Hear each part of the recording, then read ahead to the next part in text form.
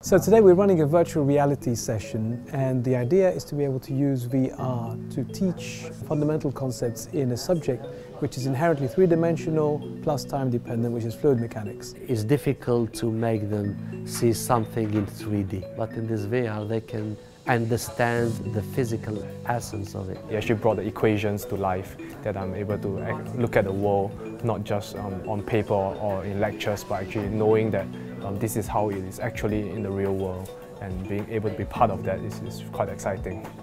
When we do physics, 90% of our time is doing math, solving equations. We always tell the student, imagine that is beyond this board something, and sometimes it's difficult to explain, and with VR it helps a lot. We've faced a challenge before in the classroom where we're having to stand there in front of a screen and say, imagine this, imagine that. Now we can take all that away and we can ask the students to dive directly into the flow, visualize things, but also be able to listen to the fields. So they're able to listen to the pressure, the stresses, the flow fields, and then convince themselves that what we're telling them in the classroom is actually correct. I always found fluid mechanics a bit abstract, but you're always looking at it on the page. So being able to, as Omar likes to say, dive into the flow and actually see how the profiles change properly in 3D for the first time, that was really valuable. And certainly when I approached my problems afterwards, I was able to give a much better sketch of what I was trying to solve, and that really develops my understanding and my appreciation for the subject. I think fluid mechanics is a very visual, very 3D subject.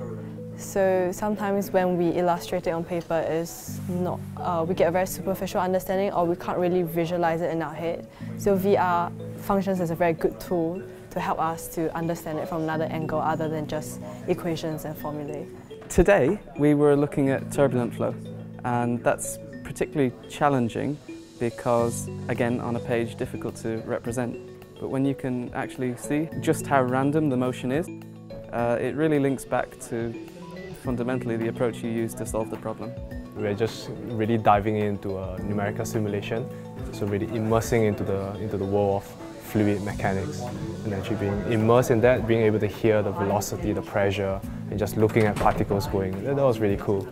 The response that we've had from the students has been very, very positive indeed. Okay, so they'd heard that we were going to try to put together a VR system for them, but they told me we were very surprised about how effective it is, and how good it is, and this is just the beginning.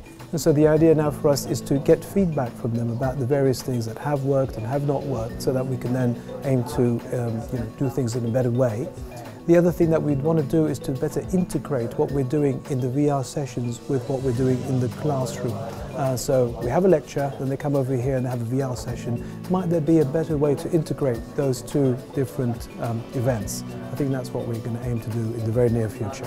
This is actually the first time I was exposed to virtual reality, and looking at how this complements education and allowing me to experience it live, that really added a lot of value to my learning experience. Yeah. I think that using VR, we're able to accelerate the development of a student from a complete novice who may not know anything about fluid mechanics to becoming an expert in a way that was not possible before. And the hypothesis is that if they have a multi-sensory understanding or grasp of what's going on in terms of visualization plus another sense, such as hearing the flows and hearing the pressure, etc., or feeling with their hands through a haptic interface, we think that those two modalities in combination will accelerate their development quite quickly. You're seeing them for yourself, you're seeing what's important and what isn't, and how each factor interacts with the other. So I think it's a really useful educational tool. Now, one of the things we're doing now is actually piloting what we have created, so our first prototypes. During the summer we will need to further advance this prototype, adding new features, adding multimodal interactions, adding sound, possibly also vibrotactile and force feedback.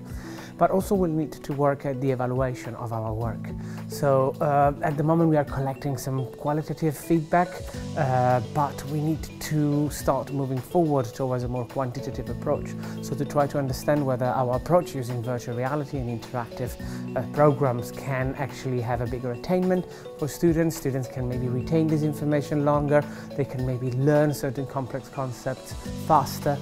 So we need to try to quantify this at the beginning within a first early pilot, and then later with the whole student cohort.